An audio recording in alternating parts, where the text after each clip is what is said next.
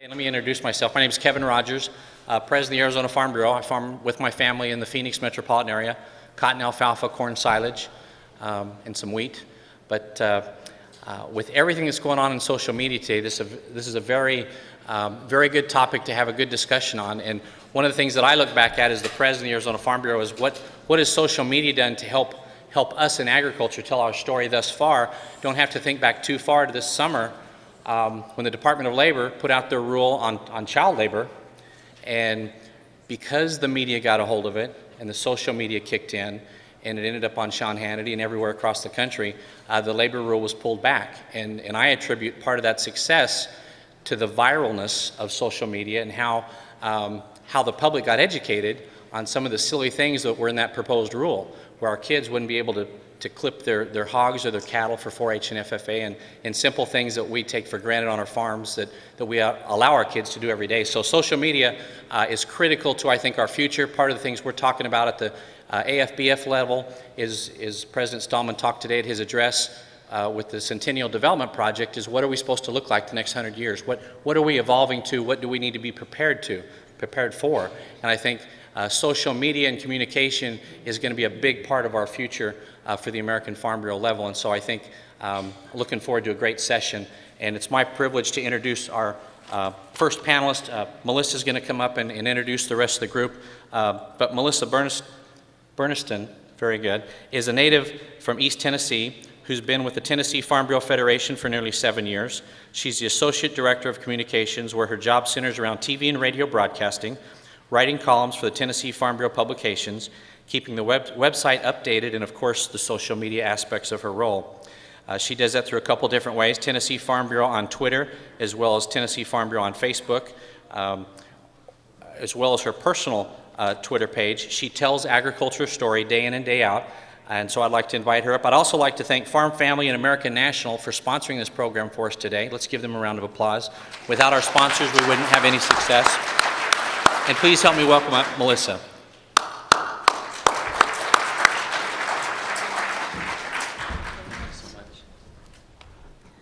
All right, I'm going to go ahead and ask the other panelists to come on up. And while they're getting seated, I know that social media can be a pretty intimidating phrase, especially when you say social media, you immediately start thinking, oh, there's Facebook, there's Twitter, there's Instagram, there's blogging, there's all these social media sites out there. How am I supposed to even think about getting started? So you start getting overwhelmed before you even begin. Well, hopefully after today's session, you will not only feel better about the dialogue that happens through social media, you'll be raring to go tell your story through one of those social media channels that is out there. And we have a great panel up here that is going to inspire you to go do that. They run the gamut of not only social media experience, but agriculture as well. And I'm going to start down here on my left with Zach Honeycutt. Zach is a farmer from Nebraska who raises corn, popcorn, and soybeans. He and his wife Anna serve on the AFBF YF&R committee. He's very thankful for auto steer in the tractor, as it allows him to keep up with Facebook, Twitter, Instagram, and anything else he can do from his smartphone. @ZJHun is his username on Twitter and Instagram. Next is Katie Pinky. She is a North Dakota Farm Bureau member who was raised on a 5th-generation farm family in North Dakota. Her parents still operate that farm. Crops they grow include winter wheat, barley, pinto beans, soybeans, canola, and corn.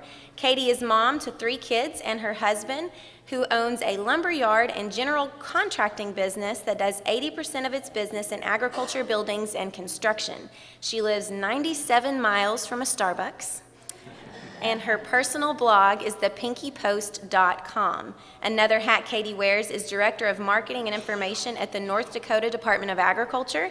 You can find her on Twitter @CatPinky and Facebook Katie Lukens Pinky. Janice Person is a city girl who loves cotton and biotechnology. She works in Monsanto's corporate marketing team, focusing on public perception and social media. Her work there includes blogging for MonsantoBlog.com and social media outreach. Her work there includes, missed my line there. With a personal passion for agriculture, she also does social media on her weekends at janiceperson.com, where she talks about cotton, travel, and whatever else she gets into. You can follow her on Twitter, Instagram, and Pinterest at JP Loves Cotton. And last but not least, Ryan Goodman is a native Arkansan, currently a graduate student at the University of Tennessee. He has a strong background in the beef cattle industry, growing up on a large cattle ranch and working cattle ranches and feedlots in Wyoming, Oklahoma, and Texas. Ryan works to connect with others on farm and food topics on college campuses through social media, his personal blog, and recently as a guest on CNN's food blog, Eatocracy. He can be found on Twitter as AR_ranchhand. So first of all, let's welcome our panelists before we get started. I know a lot of times when you have a panel, you have these burning questions that you think of, so we are going to leave time at the end of this for questions that you guys really want to get down and dirty on and get answered. So if you think of questions throughout the panel, please write them down, and we're going to have time at the end of it to answer those questions. But to start it off, the first question, the obvious question that everybody thinks about is, what is social media? But at this point, everybody pretty much has heard of social media, so we don't want to focus on what social media is, but rather how we can facilitate the conversation to tell our story. So the first question I have is, let me get the actual question. Why should we engage in the social media conversation? Our expert panelists here probably have varied responses to this question: transparency, two-way conversations, and a way to speak to a broader audience being among them. But I did want to open up that question to them to begin with. Why even bother engaging in this conversation? And anybody can jump in, and we'll just let them answer the question. Well, I guess, all of us here involved in agriculture one way or another, and when you get people in farming together, we tend to talk about farming. We enjoy doing that a lot, and it's kind of tough to do from the seat of a tractor and out planting corn, or if you're out irrigating or doing anything like that. And one thing I've been able to do a lot just with social media is be able to converse with people about what we're doing on the farm. Whether it's other farmers around the country, we can kind of share different practices or different terminologies, or different funny farm stories that we've heard or done with each other. We can build those relationships up, but we can also reach out to people that maybe don't know much about agriculture, and so it's a way that you can kind of do some public outreach from the seat, doing your job out in the field. And so it's been a great way just to not only get to know people in agriculture all over the country, but also to talk to people that I would have never had an opportunity to do otherwise. I guess I would just say that the reason I engage is I think everybody has to have a purpose if you're going to take the time to engage in social media. So I will tell you that not all the clothes at my house are folded at times when I'm engaging in social media, so I have to justify my time in social media. And I really felt threatened when I first engaged in social media, and a bit defensive of what was being said about agriculture and my family's way of life.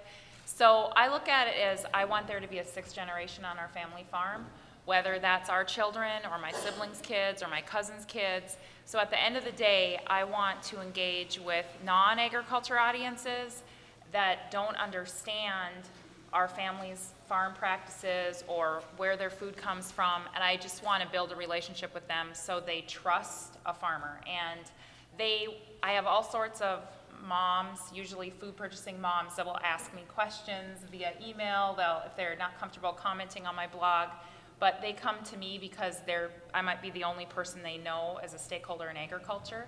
I don't have the answers for them in social media always, but I can connect them to somebody who might. So, if you're going to engage in social media, just think of what your purpose is and why you're doing it. And it also makes my husband a lot happier when I can explain that to him. So.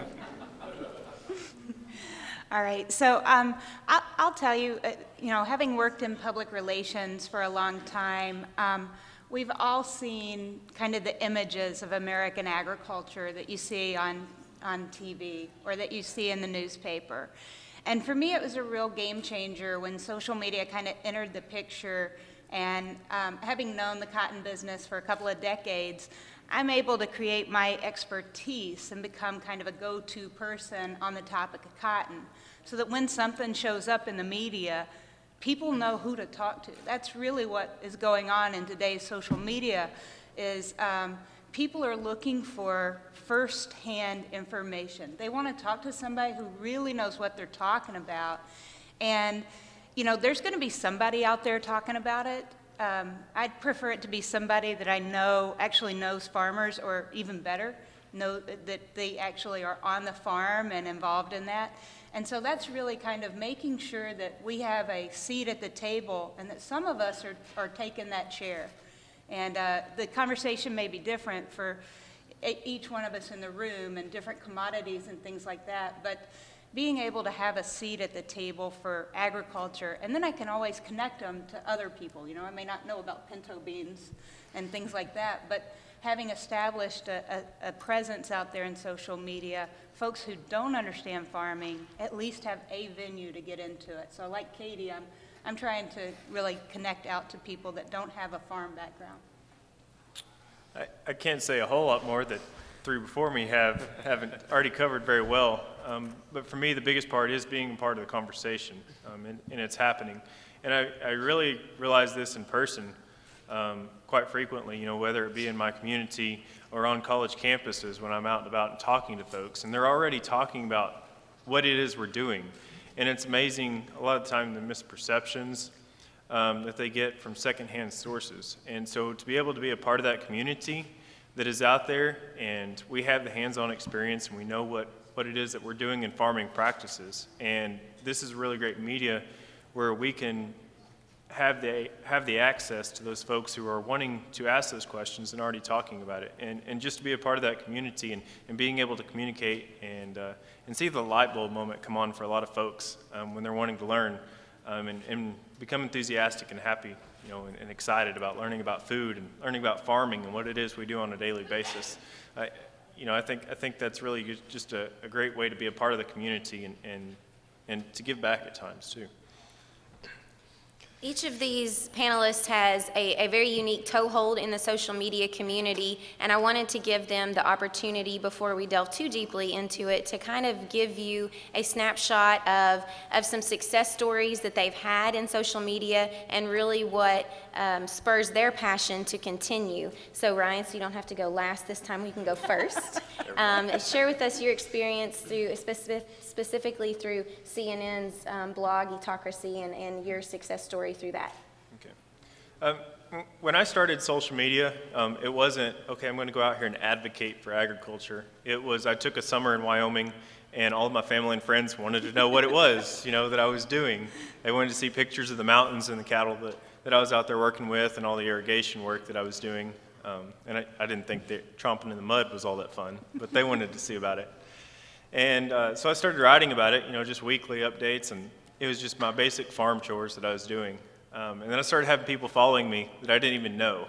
And coming to find out, it was people in LA, in New York City, Atlanta, that really wanted to learn about, you're out there irrigating, why are you watering the grass out in the middle of the range? Why are you pushing the cows up to a new pasture every day in the mountains? And so it really kind of started clicking with me. You know, people want to learn what it is that I think is, you know, just an everyday practice. And so as it's developed over time, and I think that's really important about social media, you know, it grows over time and with practice. I started learning really good patience and being able to respond to these questions and critically think about them. And that led up to, I was following CNN's food blog, and they came up with the pork and gestation crates issues. And there was a lot of negativity on there from folks who were from urban areas. And I'm not a pork farmer. I don't have a lot of experience with pork farming, but I know several farmers, you know, who do raise pigs and would be able to, you know, to help them. So I just kind of gave, you know, a response to the article that I kind of thought out a little bit. And I didn't think anything of it. It was like I did on any other news article. And this editor of the CNN page contacted me one day and asked me if I'd be willing to write for him. And why is someone at CNN calling me? But it's really been a really great experience. I've written several articles for them that Melissa's kind of screening across the page here. And the directive has been to consumers how they can connect with farmers. and ranchers and ask them questions and how to ask those people questions and learn more about where their food comes from. And it's been a really eye-opening experience. I think one of my articles has a little over 600 comments from folks of asking these questions. And now we need farmers and ranchers to answer those things, because I sure am not, experienced in poultry production or pork production. And this is a really great way, because a lot of these questions really are sincere. And to be able to get out and to connect with these folks in NYC or LA and to just get, to answer questions, because these folks are interested in what I do on a daily basis. That's just been a really exciting time. And so that's carried over and opened doors for many other farmers to be featured on CNN. And it's really been an exciting year to get farmers featured on one of the major news broadcasting stations. And I know, Katie, you mentioned in the last answer about a lot of moms come to you, and you kind of have that instant connection with them, being a mom yourself. So can you kind of share with us how you can get that instant rapport and your success stories through that? Yeah, so I also didn't set out in social media to talk about agriculture. I just was a lonely pregnant woman on the prairie, so I had to start a blog just to find friends. But I really have found that I don't talk about agriculture all the time, and I intertwine it into what I do, and obviously it's a big part of my life, but I found that if I talk about agriculture all the time, I'll really turn a lot of folks off. So I talk about our everyday life. For those of you that follow me, I share a lot of sunrises and sunsets because I seem to see them all on the prairie. And I share food. I became a part of a blogger group, Real Farm Wives, with Heather Hill, who's here, and I've learned a lot from Real Farm Wives, and that's kind of a community I've relied on and learned that comments are candy, which Leah Beyer from Indiana taught me, and that you have to connect with those other moms, you have to comment on their blogs, you have to engage in what they're interested in, and they're interested in where their food comes from, but they don't trust you necessarily. So by building that dialogue, whether it's about your kids or if you'll see on my blog, I mean, it's redecorating my daughter's bedroom right now, different recipes. I'm just a family home cook. I'm not a fancy cook. My grandma sometimes calls me and critiques the recipes that I share. She has a home ec degree from North Dakota State University, so she'll tell me when I'm doing things wrong. But basically, I just found that there are a lot of moms out there that feel the same type of pressures that I do, raising kids and balancing family life. And so then I start talking about our farm a bit here and there and connecting over to my mom's farm blog. I've really seen the ability to change a conversation for the good of agriculture. And when I found out what my son was going to have to eat at school lunch this year in the public school system, I kind of started to make my blood boil, because I have a 6'5" ninth grader, and he needs 4,700 calories a day to maintain his weight. And when he is going to be limited to the calories that he was going to have through the school lunch program, we had to start looking at ways of how he could stay fed and have enough calories just to compete in football after school, to have enough calories to have energy for his classes in the afternoon. So I wrote a blog post about that and what was going to happen, and that we were going to start packing lunches and no longer participate in our school lunch program. But then I also got pretty fired up, and it was Chris Chin from Farm Bureau member out of Missouri, and Val Wagner from North Dakota, and I put our heads together, and we just started thinking about, what can we do here, and started reaching out to as many Farm Bureau friends as we had and knew, and as many mom bloggers. And I asked anybody and everybody. I think I sent a Facebook message to about 50 of you and asked you to blog about it as well. And we just started creating that web. And it was Mace Thornton from Farm Bureau. He and I happened to be at an Ag Chat Foundation training, and in a bar with a napkin, created Sensible School Lunches Facebook page. He just gave me the encouragement that people would follow, and it really caught on with Sensible School Lunches. We just really asked people to write the USDA and to talk to their school administrators, to talk to their elected officials, and create an outreach and just a grassroots effort, so encouraging the USDA to look at the regulations and the mandates put on the school lunch program. I guess What that taught me in social media is you can use social media for good and social media for change, and that community behind you, that those moms that don't know anything about agriculture necessarily, but they trust you, and I've been blogging for 5 years, I've built that relationship with them. They'll rally for issues that are important to me. And it also impacts many of them. But not all of them are moms, and they still blogged about school lunches. And it was really important, and they wrote letters. And I think that you can create change through social media, and you might not know it, but you have to stand up and do it. And I think that it has the potential to do so much more for agriculture, but each and every one of us have to engage. And Janice, I know with your personal passion about agriculture, you have that drive to do it, but you also get a pretty unique aspect from being that big ag Monsanto person, where people who might be confused or, dare I say, angrily ranting about agriculture kind of take it out, I'm sure, on you at some point. So can you share with us your views on that aspect of social media and how you can, and maybe not change all of their minds, but at least get them to see the bigger picture? Yeah, I'll be glad to. It's really funny because I got to a job where now I'm devoting my time to social media because I was enjoying doing it personally. And as I would be engaged personally, people would say, "Whoa, wait a minute, you work for Monsanto? I heard about that company," and they'd ask me questions, about Monsanto, things that they had heard, and through the process, we were really beginning to able to ask people to think twice. What the media shows or what movies show doesn't necessarily have to do anything with telling the true story, but it's a story that sells sometimes. And that's certainly the case with some of the movies and things that have depicted Monsanto's business in a way that doesn't reflect what a lot of farmers see. So a lot of times when I get somebody that gets in touch with me because they're very upset about a farmer going out of business or something they've heard, right? The magic pollen drift that's contaminated somebody's farm and led them to ruin is the kind of story I hear. And I've had the opportunity to kind of ask them, wait, I love farmers. I mean, I've worked in agriculture for decades. I mean, these people are my friends. Why would you suggest that? So let's talk about what's going on here. And with the world of social media the way it is, usually some other farmers and stuff can engage in that conversation with me. Probably the biggest success I had is not really on the Monsanto blog. We're trying to do some different things there. But we also had the opportunity to host some people that had a really strong reaction to, quote, big ag at an event that USFRA sponsored in Chicago. And I see Susie nodding her head because she was there. She's a cotton farmer from Texas. It was bringing foodies and farmers together. And we had created a gulf between people in the room. And one of the foodies had a really strong reaction and went on a rant.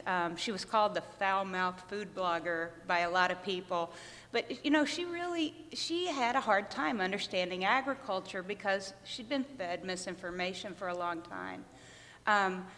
Over the coming months, some farmers who are really actively engaged in Farm Bureau and social media started having a dialogue with her saying, well, wait a minute, when you're talking about big ag, the way you talk about it, though, you're also talking about my farm. My farm's been in my family for 5 or 6 generations. Those kind of conversations made her go, whoa, wait a minute, maybe I don't have things right. And they started this blog that Melissa's got up there called 100 Meals. 100meals.com, it's all spelled out. And really, she went from somebody who was ranting and raving about the horrors of biotech and how farmers are being taken advantage of and things, to having a well-rounded conversation about it. Now, granted, she's not still going to be out there as a big proponent for biotech, right? She still wants to grow her food in her backyard, which I think is awesome. But at the same time, she's taken a lot of time to research based on other people having this conversation with her. And now she's out there and she's trying to help other people understand what's going on. And really, when you look at it in agriculture, there's that long spectrum. And people that work for Monsanto are over here, and people who hate Monsanto wholeheartedly are over here. Most of the people are in the middle part where it's kind of gray.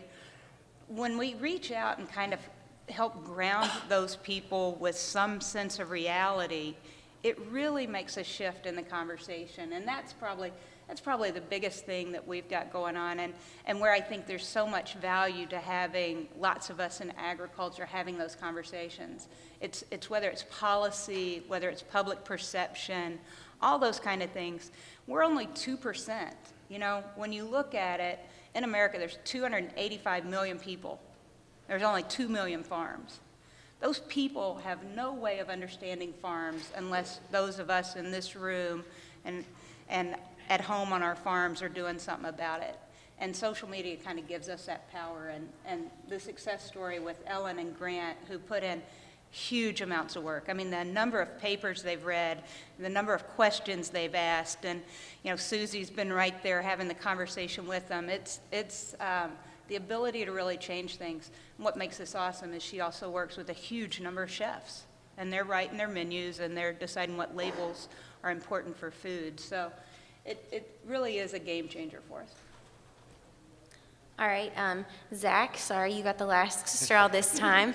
As a young farmer and rancher, you have a unique story to tell. As you know, the farming and ranching population is getting older, so you can tell your story from the seat of the tractor. You also have, you're a husband, you're a father, so you get to tell that aspect of the story. And you're involved in a leadership organization, so you're not only out there on the farm. So can you tell us your kind of unique perspective from that and kind of your success story? Yeah, I always like to kind of say that I can give people a tour of our farm every day through Facebook and Twitter or Instagram, whatever. I'm able to give them a little peek into what I'm doing in south central Nebraska, you know, maybe a couple thousand miles away from where they are.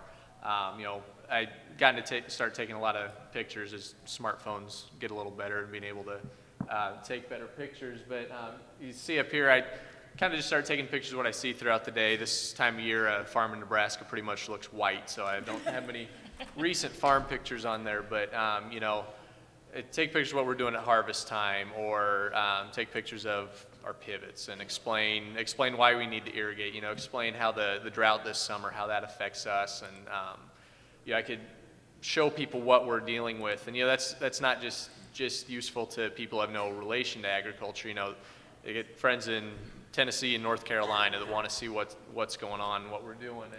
And it's just, you know, right there just showing what irrigated soybean field looks like. And you see some of the comments I've gotten hooked up with a guy from Tampa that takes a lot of pictures of sunrises and sunsets. And so I get to show him what sunrises and sunsets look like, you know, in the plains of Nebraska. And so he gets a little peek into what's going on our farm. And you know, hopefully someday I'll be someone that he comes to if he's got questions to talk about agriculture. And you know, I didn't necessarily start out in social media to do this kind of stuff, but it kind of naturally evolves. You see that happen just as you get to know people better. In real life, you start to share more with them and talk about more of the things you're passionate about.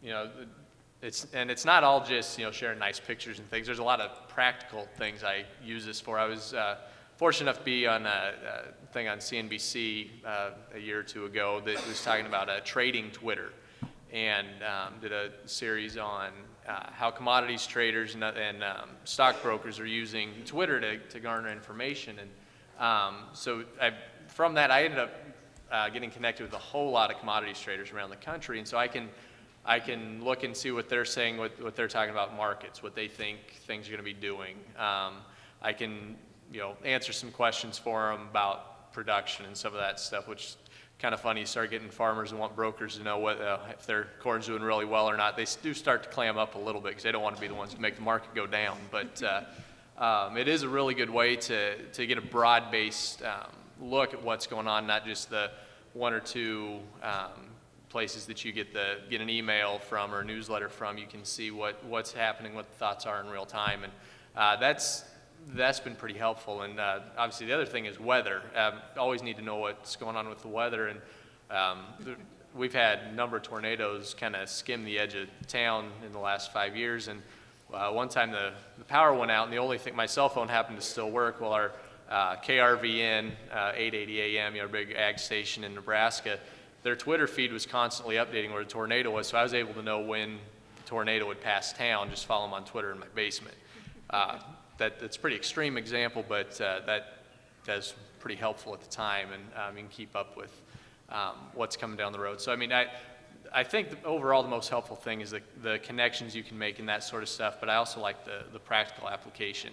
The one other thing that I really started focusing on a couple of years ago is seeing where was I making that impact and where did I need to make the impact. And with HSUS kind of putting Nebraska in its sights, I really wanted to kind of focus in on connecting with people more in my state, because I thought at the time Twitter, it was much more spread out around the country, and Facebook tended to be more my friends and family, people I knew in college and that kind of thing. And so I'd start posting a lot more about what we do on the farm. We don't have livestock, but I could share about what, news stories I saw, maybe some friends getting featured doing something, or share some information from Farm Bureau.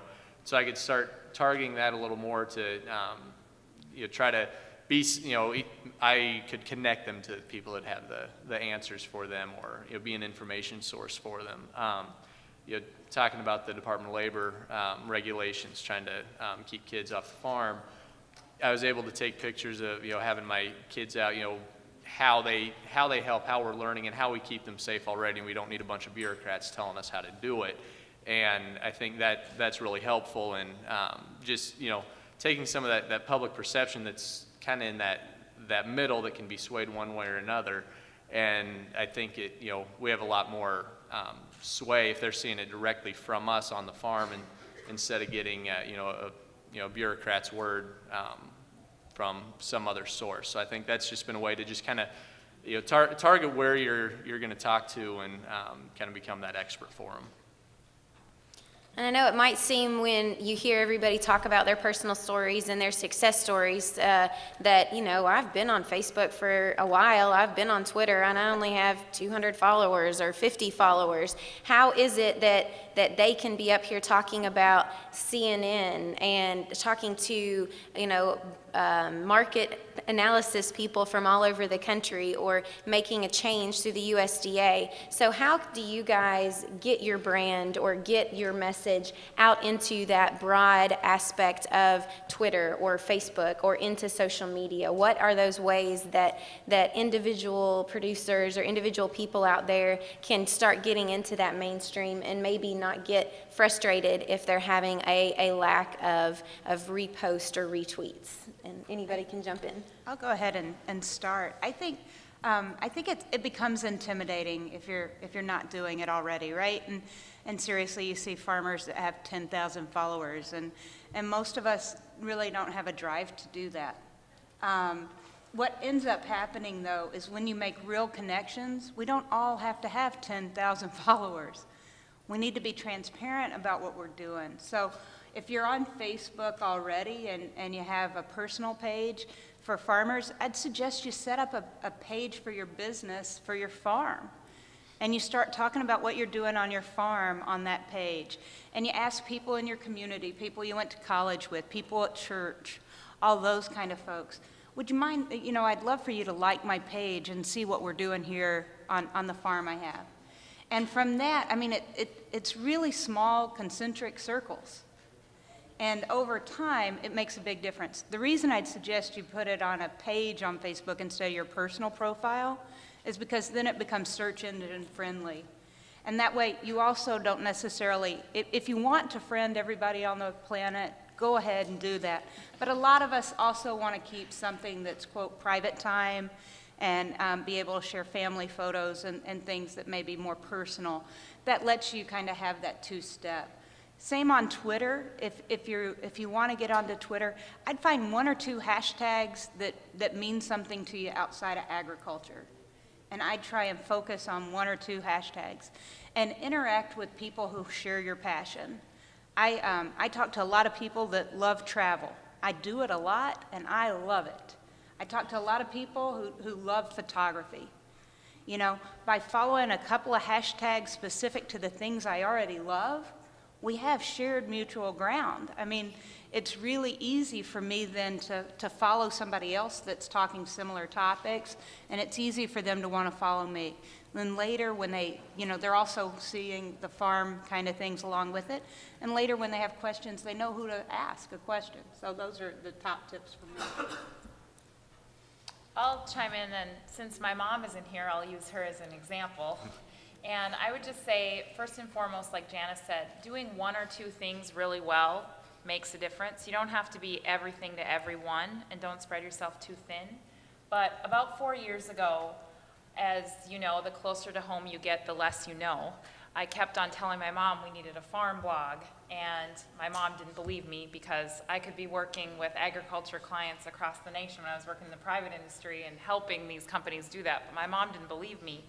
So she agreed that my sister could start our farm blog, and we did that. And when my sister went back to college for her senior year, we taught my mom, who I can say her age since she's not here, 58 years old, to blog. And We're being recorded. yeah, I know, she'll watch this. But that's okay. She, because she's done such a good job. And the reason my mom is not sharing this on Facebook or on Twitter. My sister and I do that for her, but we taught her how to take pictures off of her camera and put them onto the computer and to do blog posts. And the only thing we asked her to do was be consistent. And I think that's really important. If you're consistent, you will build community, and that community will become your advocates for your message. And my mom, I just told her, because she doesn't look at her traffic or statistics, I do, and I just told her, the blog just had its highest amount of traffic in this last December, and we've been doing it for 3.5 years. So she's just been really consistent. And when Bloomberg Business Week was Googling authentic, innovative American farmers search terms on Google, trying to find an American farmer to feature in Bloomberg, they just kept on getting Jane Lukens at Griggs Dakota, because my mom has been blogging 5 days a week for 3.5 years. And I finally, at Christmas, she took a little break, but she schedules in posts, and she was featured because she was consistent between the former Secretary of Labor, Conan O'Brien, and the CEO of Home Depot, and was able to be a voice for American farmers and in that feature. So, be consistent and just choose one or two things and then just make that. And it doesn't necessarily have to be fancy or flashy. My mom just shares a lot of photos and a few words. So, consistency.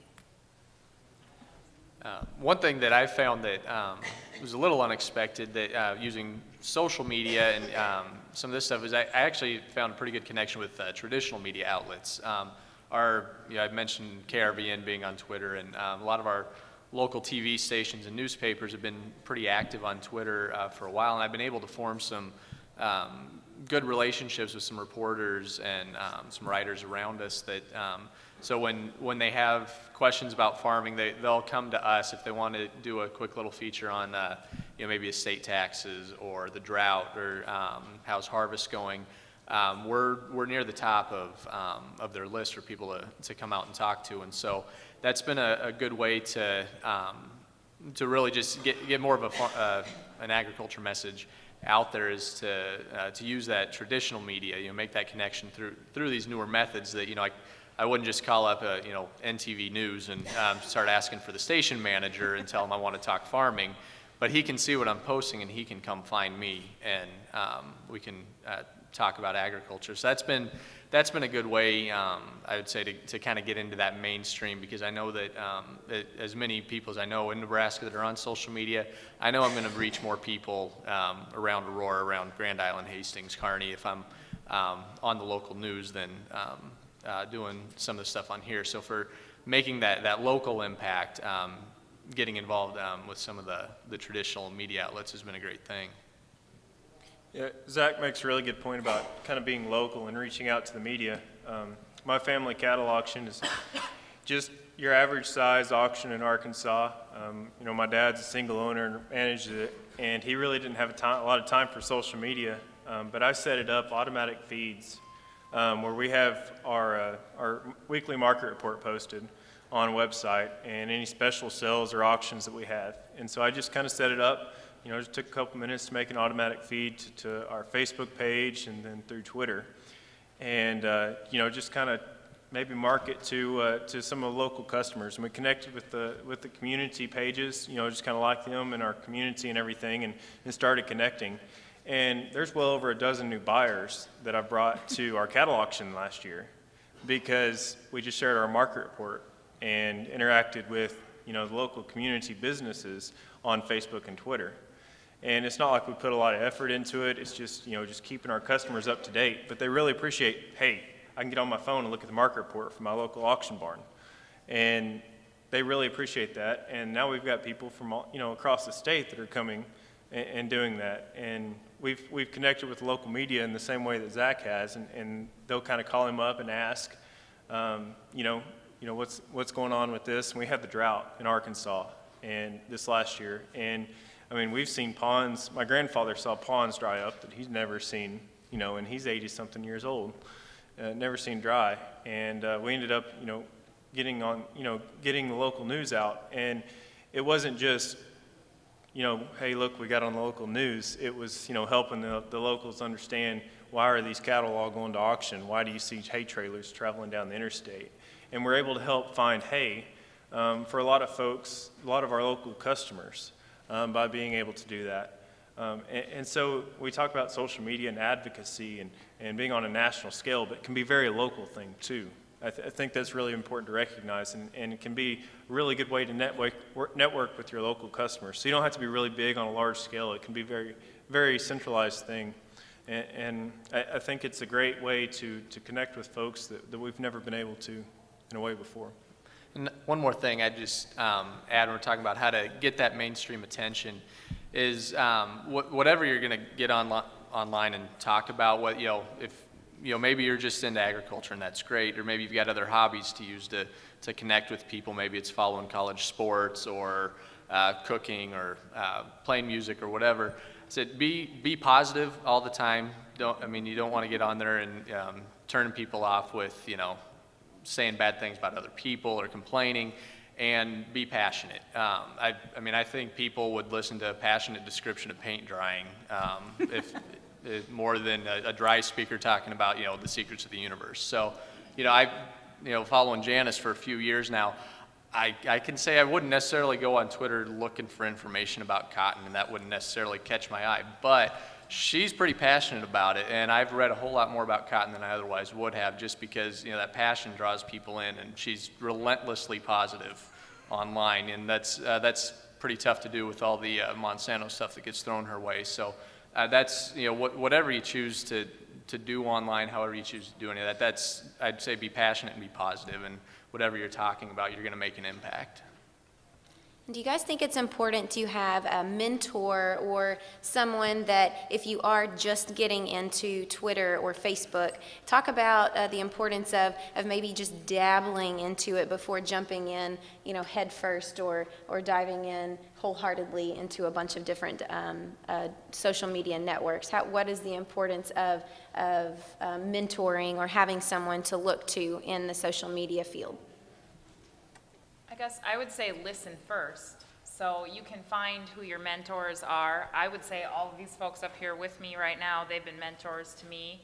And there's a great sense of community that you find when you start looking for those mentors. But you all know the people in our everyday life that just talk about themselves all the time. Nobody really wants that in social media either. So you have to engage in the conversations that you can fit into and kind of jump in, but you have to listen first to find out where those conversations are. So that would be my advice, that yes, have mentors. Everyone up here has been a mentor. Many of you in the audience have been mentors to me. But also sometimes you also have to go where others haven't gone, or you have to go somewhere that makes you feel a little bit uncomfortable. I went to the Blog Her conference in New York City and wore cowboy boots and Wranglers. And I can tell you I was the only other woman, other than the pioneer woman, Ree Drummond, wearing cowboy boots in New York City. But sometimes you have to do that, and I did that with 3 other women from agriculture, and we were the only women from agriculture that we knew at Blog Her. But we built connections with non-agriculture bloggers that we wouldn't have gone or ever known. You have to have offline connections just as much as you have those online connections. But don't be afraid to just listen first and find a couple of mentors that can lead you, and then go maybe where nobody else has gone that makes you feel a little bit uncomfortable. I agree with Katie. I think all of us have mentors every day, whether you're at home on the farm trying to learn to do something a little different than you've had to deal with, or whatever it is. Social media is very much the same. I think it's one of those things that sometimes can be a little hard for some of us who maybe have a few more gray hair than Ryan, or something like that, and things. But I mean, if you talk about what you want to accomplish on Facebook and Twitter, you can help figure out a lot of stuff. And maybe there's somebody younger in your farm that really wants to be engaged and wants to make a difference, and would love to help you figure out how to do some of those things. I mean, to me, there's some real advantage in understanding your mentors may actually be in your own farm, because maybe they really enjoy doing Facebook or something already personally, and then find it a great challenge to take on to do something for your farm. Otherwise, almost every commodity group and every state farm bureau has had some incredible training events. I mean, I've been to a few of them. And there are great people to be found, if not on your immediate local level, because I know some of us are in further out communities. But there's definitely some folks on the state level that if you just put out a call to your Farm Bureau communications staff, folks like Melissa, I bet you'd start finding mentors if you didn't know who to ask. And I think the value there is pretty significant, because they can just help you focus your time on something that's going to make a meaningful difference. If you're going to invest time in it, it'll at least make sure you're making a meaningful difference, instead of you doing something that 50 other people have done and found out it's not going to help.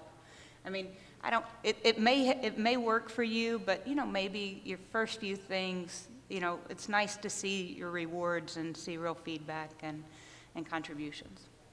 Yeah, I get teased a lot about.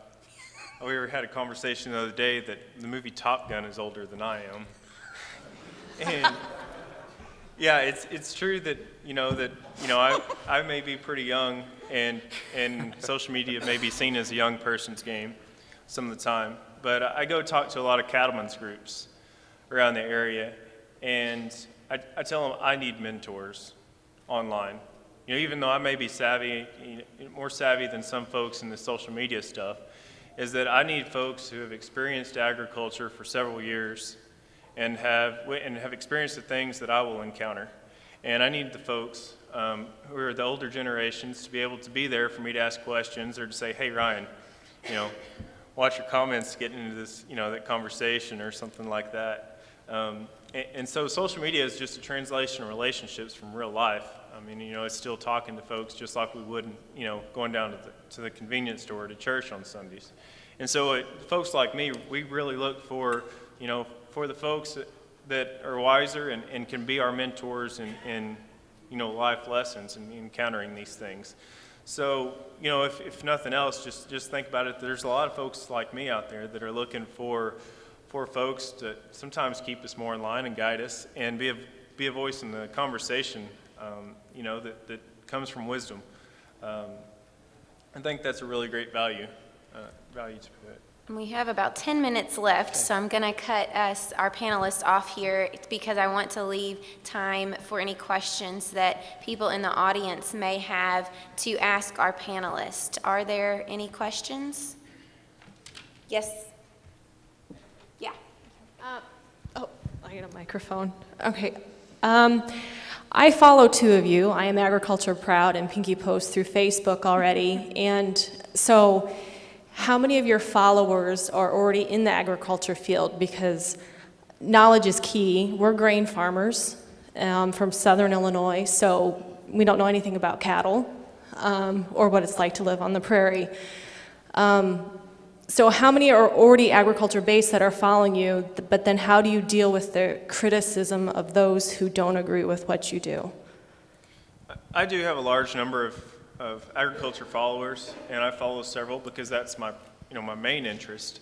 And so we do have a lot of experience being swapped there and a lot of farm stories. But I also have a large number of folks who, especially since I began writing a few pieces for CNN, from folks who are in urban areas and suburban areas, and they want to, you know, what is it like when I'm going out and I say I'm working cattle?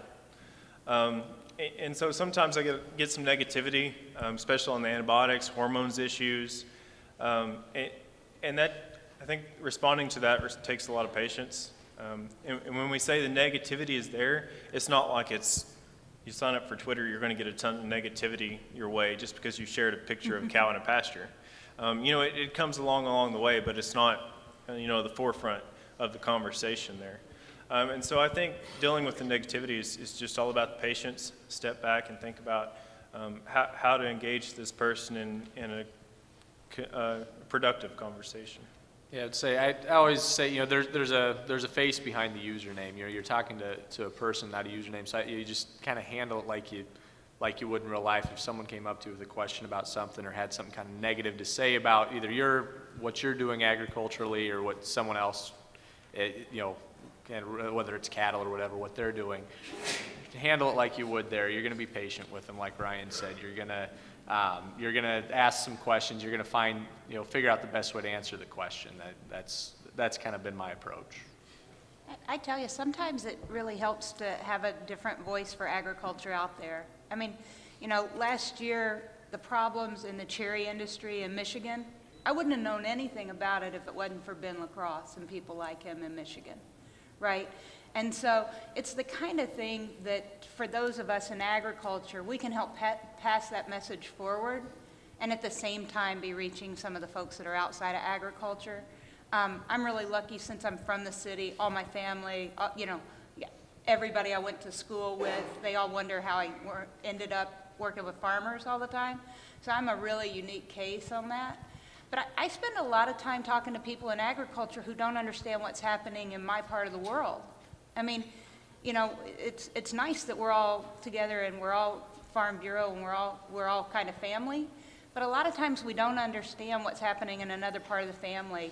And to kind of create that sense of community through social media is really helpful as well.